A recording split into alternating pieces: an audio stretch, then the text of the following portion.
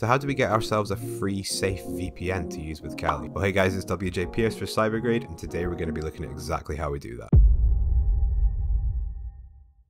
So let's not waste any time and jump right into it. You want to navigate to Firefox and go to protonvpn.com/support/official Linux VPN Debian. You then want to scroll down to the hyperlink where it says download the Proton VPN deb package. And we don't want to open it, we just want to save the file. So you can see that we've saved it to downloads and it's got a name, and the name might be slightly different depending on the release. They might be on 1.4 by the time you watch this. So we want to open up a terminal so we can actually install the repositories and the packages required for Proton. So we do sudo apt-get install, then the path to where your package is, and as I said, we saved ours to downloads where you can see it is sitting.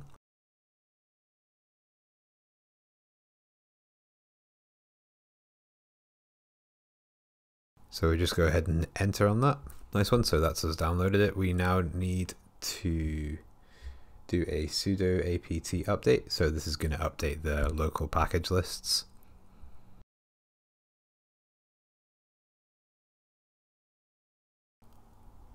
So we want to now do a sudo apt-get install ProtonVPN. Hit Y. There we go, and we should be good to go. So we can start by typing ProtonVPN, and it should spin up the GUI. Now at this point you will need to have a Proton account. Oh, this is like the new keychain thing for MacBook. You should just create a password here. There we go. So as I said, you will need an account already, so just sign up for a free account on the Proton website.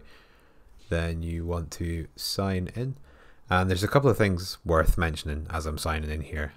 If you're using Tor, I don't really recommend using a VPN because it has a VPN built in, and there's no point having two VPNs on the go. It's just going to slow your traffic down.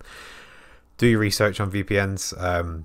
I've found that Proton VPN is probably the best for my needs.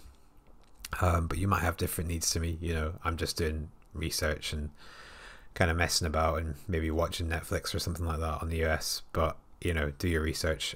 Also, don't assume that your VPN company is not handing data over to your local government, because everyone has a price and almost every VPN company has a price also. So yeah, stay safe out there. So let's do a little test here. We can see that I just... if you're watching there, I did what is my location. It came up with Glasgow, which is where I am, Glasgow, Scotland. And we hit refresh on this after turning the VPN on, and it now thinks we are in Japan. So yeah, pretty cool. We can come back to the terminal and press disconnect first on the GUI, and then we can come over here and press Control-C, and that's us basically quitting out of Proton.